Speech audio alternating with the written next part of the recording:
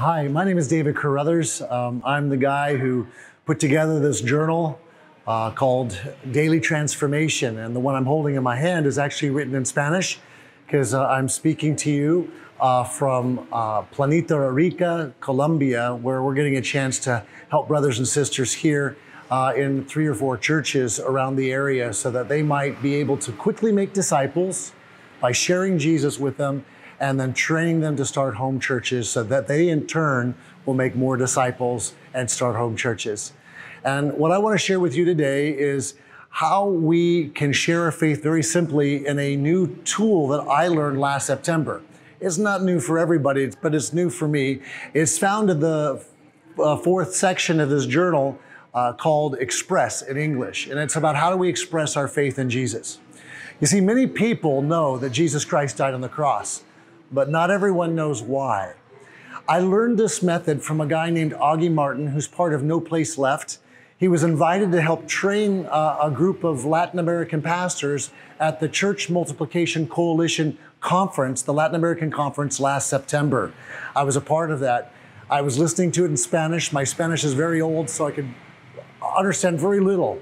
But as he drew the circles, I began to understand the power of this method of sharing Jesus. In fact, it's so good that I removed it out of my initial draft of this journal in order to include it because God is using it mightily around the world. So let me share with you how I might share Jesus using the 3-circle method.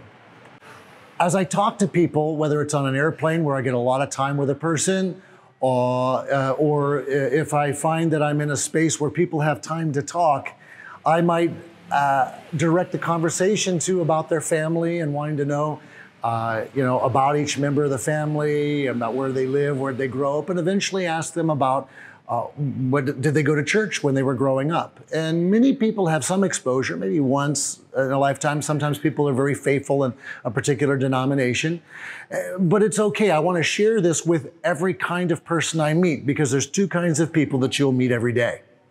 The first kind of person that you're going to meet is a person that knows Jesus, and that person needs to be trained to follow Jesus. They need to be a disciple maker. The second kind of person you meet is a person who doesn't know Jesus, but they need to be introduced to Jesus, and then in turn, when they accept him, train others to follow Jesus. And so I treat every person with respect as I show this because I don't know where they are in their journey with God. And they be very religious, and they may know a lot of Bible verses already.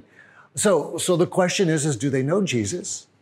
And if they do, I need to train them to do this so that way they'll share it with their family and friends. And if they don't know Jesus, I want them to tell me that so that they might pray to know Jesus at that time. So let me share with you how I share Jesus with someone when I have a little bit of time. I first begin by asking them, do they have a sheet of paper and a pen? Many times people can rummage through their purse or they have their backpack with them and they can find a piece of paper. Sometimes I've actually torn a back page out of a book I was reading that happened to be handy. Sometimes I have to ask a waitress for a piece of paper. All sorts of situations have happened. You'll have your own. And we get a pen. And the reason why I'm asking for the piece of paper is because I'm going to draw what I'm going to share with you. I'm going to draw on this piece of paper and I want them to keep it. And I'm going to ask some personal information later so that they can use it to apply it in their life. And so they need to know that that's their piece of paper. It's not going to be mine. So I might ask, so many people know that Jesus died on the cross. They just don't know why. Let me share with you why. We live in a world that is broken. It's cracked.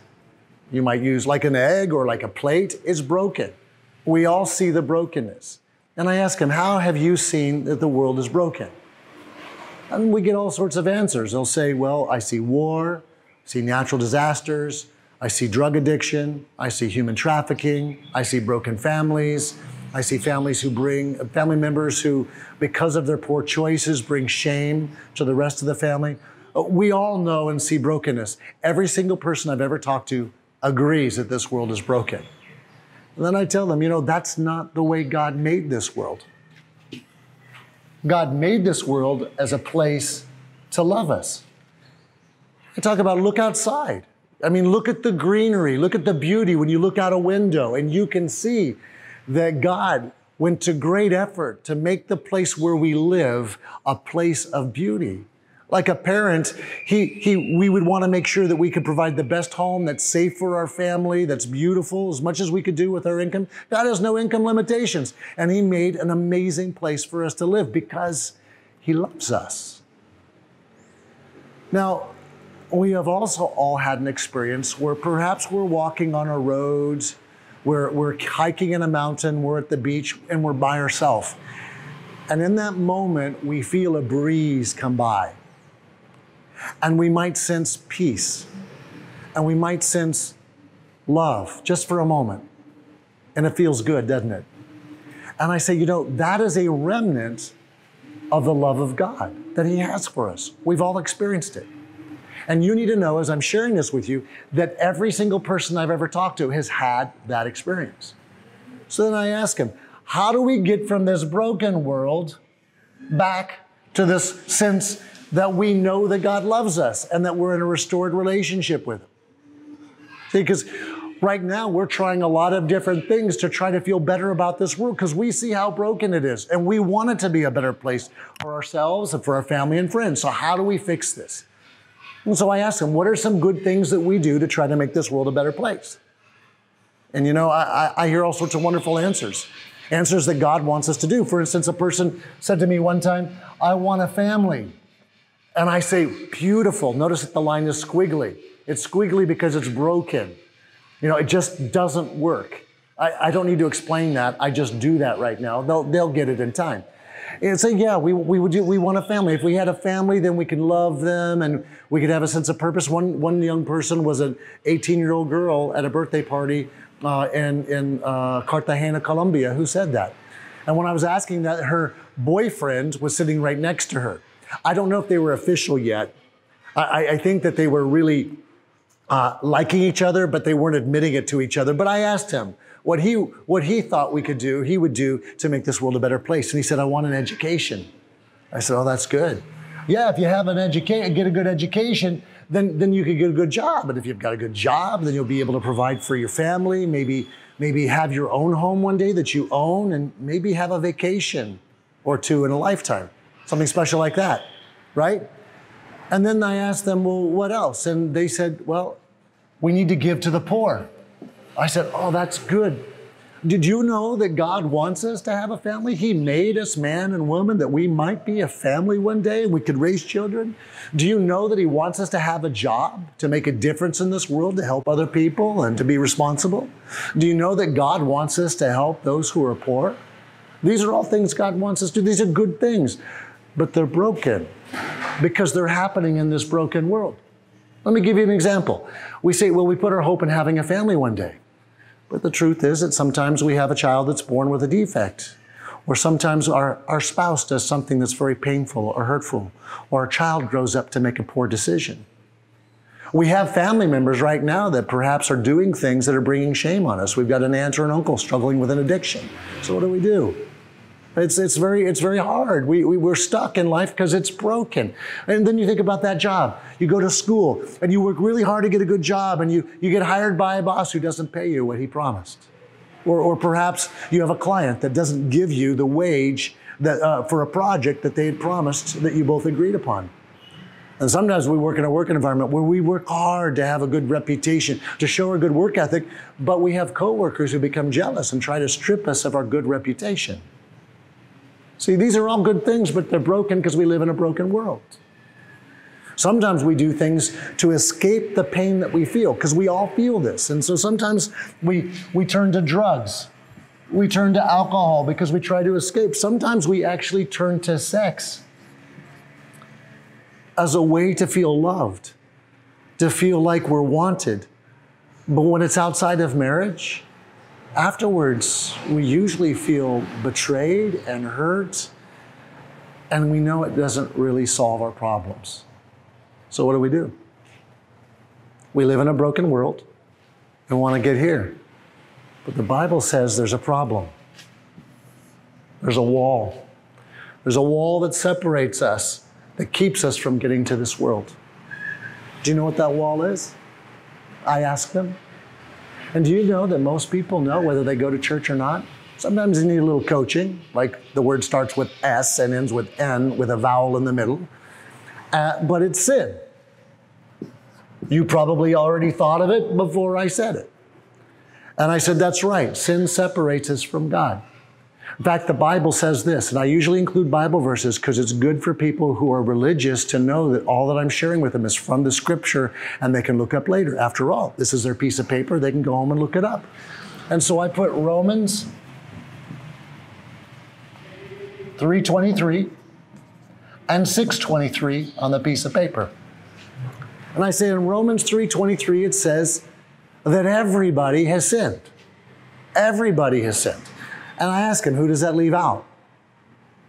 Nobody. Right? So that means that you've sinned and I've sinned.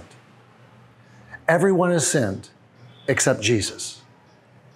Second of all, this verse in Romans 6:23 says this, that the wages of that sin is death. That's why this world feels like it's dying, because it is.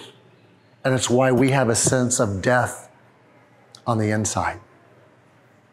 So what do? We're in a broken world, separated, and we're paying the wages of our sin, death.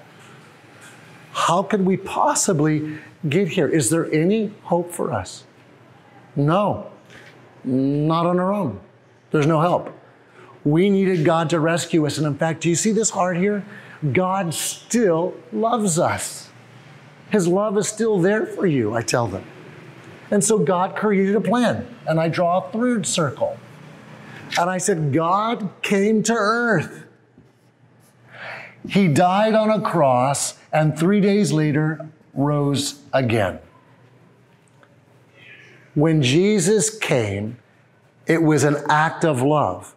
In fact, it says this, and I write this next Bible verse down. Romans 5:8.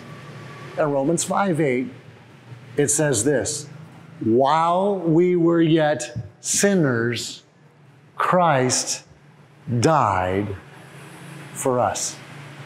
Why would Jesus die? Because the wages of sin is death, and the only way that we could be forgiven is if someone paid it. You see, it was all part of God's plan. You know, if Jesus was just an ordinary man, right? What good it would be for him dying on a cross?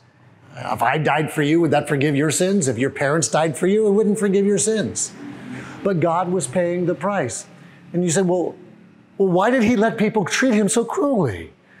I mean, didn't they spit on him and pull out his beard and whip him with a cane and then flog him till his back was split open and then eventually kill him on a cross? Why did Jesus, if he is God and he is good and never sinned, why would he look like a failure to the world? Because of his plan. While we were yet sinners, Christ died for us. You see, Jesus was opening a doorway from this broken world through him back to a restored relationship with the Heavenly Father, with him, and that we might know that we have eternal life. That no longer do we have to worry about death. No longer do we have to worry about paying the penalty for our sins. But Jesus has paid it for us. And so then I ask him, how do you do that? This is why Jesus died. Now you know he died for a reason. And here's how you get his gift.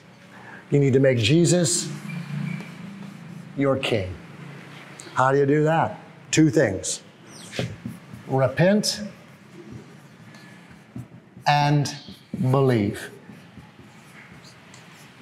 And I get this from Romans 10, 9, and 10. In this verse, it says that if you confess with your mouth that Jesus is Lord and believe in your heart that God raised him from the dead, you will be saved. Saved from what? saved from this life of death here and eternal death in hell forever.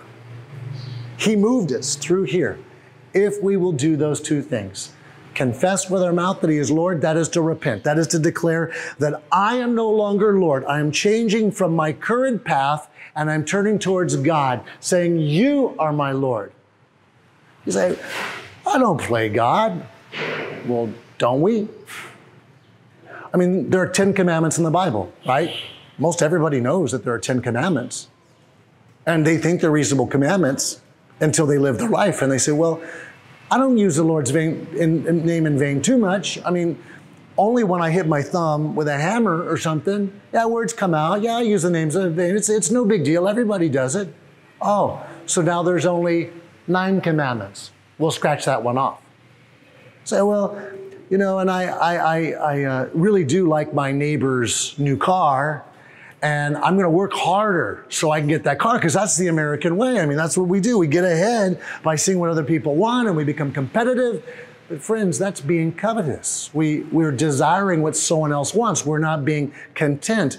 So we're really, when we live that way and call that normal, we're just scratching that commandment off too. So now we have 8. And then we look at our neighbor's spouse. Man, woman, like, wow, they're really handsome. I'd love them. I can't say nothing. I'll never live that out. But Jesus says that if you lust in your heart, it is as though you've already committed the sin. Friends, that means now we've just scratched off another commandment. We're down to 7 commandments when we play God. But when we repent and turn from self-leadership to God's leadership, we're saying, Jesus, if you say there are 10 commandments, there are 10 commandments. Help me now live the life you've called me to live. So, to confess that Jesus is Lord is to repent of self-leadership, and to say, I want your plan for my life, Lord. I want to discover what you're doing. And then to believe in your heart that God raised him from the dead is to declare that Jesus was actually God and dying on the cross for a reason. That reason was to pay the sin debt that I can't pay myself. So then I ask the person, looking at the 2 circles above, which one are you in right now? Do you feel like you're living in a world that is broken? Do you feel like that you you're trying to do your best to make it better, but there's this sense of death on the inside of you and that things aren't working? Or do you have a sense of peace with God, that you know He is in control of things, and then if you died tonight, you'd be in heaven? Do you know that? And I ask them to make a choice. Would you point to me at which circle you're in? Friends, people are honest, and they'll tell you. Don't be bashful about asking that question. I mean, you care about them. You love them enough to ask them that question. So they point. And sometimes I've had people say, well, I know this circle, but I'm living in this circle. I'm like, wow, okay, well, what's going on? And then they tell me, well, there's some sin that I'm doing, and I know God doesn't approve. And then I usually ask him, so let me ask you, this one particular guy was a young lawyer, and I said, so you said you want to have a family. What kind of family you want to have? What kind of wife do you want? He said, I want a godly woman. I said, that's good. So let me ask you, is a godly woman going to want to be with a guy who wants to hang out over here? Quality people, godly people, recognize godly people, you see? In fact, if you want to build your life apart from God and do what you want, do you know who gets to maintain that life? You do. But if you want God's life for you, what God builds, He maintains. So which life do you want? Well, that friend said, I want that life. I said, what do you need to do? And he said, I need to repent. And so he did. He repented right there on the steps going up to his apartment in Cartagena. It was really cool because I could see the transformation that took place on his face. And afterwards, I asked him, I said, how did you know this? How did you know this? Because you knew all these Bible verses. You were saying them with me. He said, because my papa's a pastor. And I said, would you do your father a favor and call him tonight? Because he needs to know that his prayers for you have been answered today. See, remember, you're meeting two kinds of people every day. People that know Jesus and need to be trained to follow him, and people who don't know Jesus who need to be introduced to him and then trained to follow him, right? So the person who doesn't know Christ, they will pray, and you can lead them through a prayer to repent and believe, and they too can find the victory there is in the new life in Christ. Now, after the prayer, I would encourage you to share with them 2 Corinthians 5:17 through 21. In that passage, it says this, that you are now a new creation. God has made you brand new. All of Jesus' righteousness has been imparted to you, and your old life can be a part of your past. He has made you new. That's great hope. And the second part of that verse says that we are now his ambassadors. We get to, for God, go to the broken world and help our family and friends who feel the death and brokenness take the same path you did through Christ to come and find a restored relationship with God. Isn't that cool? And I asked them, I said, in fact, let's take a moment right now. Oh, what's your name? And this particular guy's name was Dimitri, if I remember correctly. So Dimitri, can you think of 5 friends or family members, people you love, that right now you're concerned that they're over here? You could be wrong. You don't know for certain, but you're concerned and you want them over here. Who are you concerned about? Give me 5 names, and I draw 5 rays, off of that with a circle at each end. And we write it down, and I remind them, this is your piece of paper, so I might be writing this right now, but I'm going to give it to you, okay? And then mama, papa, not mom, give me mom's name. And so they give me names. I'll put my mom's name down. I'll put my stepfather's name down. I'll put my brother's name down, because I can't remember Dimitri's. And then I got my next door neighbor I'm concerned about. His name is Brian. Right? And then maybe there's someone that I see at the store, and it's the cashier, and I'm trying to remember her name right now, but I'll just say Susan, all right? So then I asked Dimitri, which of these 5 are you most concerned about right now? Which one just your heart is burdened for? Oh, my mama. Okay. So why don't we pray right now that God would begin to prepare your mama's heart for you to be able to have this conversation where you can draw the same picture that I drew for you. And then after you draw that for her, would you have her do her circle and come up with her 5 friends that she's concerned about?